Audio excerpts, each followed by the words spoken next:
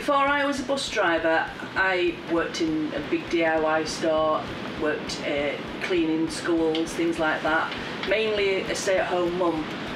I worked at Hull Prison as a governor and also at Lewes Prison, dealt with the mental health and basically running of the prison.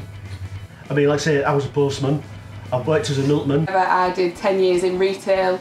My background is sales and marketing, so it's an eclectic mix of everybody. If you fancy the job, come along and give it a go. We've nothing to lose. You get passengers. all walks of life. All walks of life with passengers at all. You just treat everybody exactly the same. Yeah, you do. Yeah. It's quite nice. Some of the elderly passengers as well. You know, you might be the only person that person talks to. You've got to be a people person because you never know who you're going to meet every day. Before I became a bus driver, I had never driven a bus before. If you can drive a car and you've got a personality, this is the job for you. That's right. My colleagues are lovely, you know. Well, it's a bit like a big family. Good banter, everybody knows everybody. Like we go out for drinks, don't we? Yeah. And shake it on the dance floor to see it. So yeah, so it's, everybody's friendly and lovely, yeah. Everybody's really friendly. We're like one big happy family. Yeah, we are. Yeah, we're all a big part of the team. Yeah, we are. Yeah, big happy family. And there's really. nobody in this company who won't help you. But I do always have to wave. Oh, you've got to wave. It's the law. That's the bus law, isn't it? Yeah, what's that? Waving. It's the bus law. It's a bus law. You've got to wave at each other, yeah. Pop in the canteen on your breaks, see all your friends. See Ashley, like, hello, love, how are you? And then again, head back out on a different run. If you're thinking about being a bus driver, it's definitely, in my eyes, a good job to come into. It's got benefits with it. Pension. Free bus travel. Free bus travel.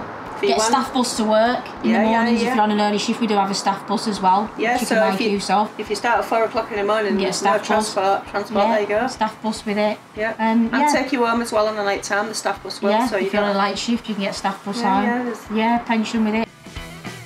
Me and Julie met in training school together and we've been doing it ever since. Yeah, and we love it. We love it. We love our job. The best job in the world.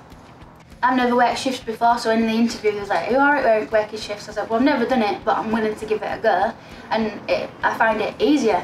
You know what you're doing throughout a long period of time. It's definitely an amazing job. I think it's a satisfying job. A very satisfying job. Yeah. It's only stressful if you make it stressful. It's the only job I get a lot of satisfaction out of it. Yeah. The only job I've ever looked forward to getting up at 4 o'clock in the morning to come to work. Yeah, look forward to coming to work. Yeah, done. Yeah, enjoy it. Yeah. I would say give it a go. Don't think about it, come and give it a go. People think that bus drivers are one way, that we're miserable, that we're men, that we're old, that we're boring, but there's no stereotype anymore. If you think you can do it, go for it. Just get in that driving seat, give it a go, because you're not going to miss out on anything if you find it isn't for you. If you don't do it, you might miss out on something that you could potentially love. If somebody was thinking about becoming a bus driver, I would say go for it. If you've really got an interest in being like working outside, you like working with people, it's definitely worth a go. I would say do it. Don't doubt yourself, do it.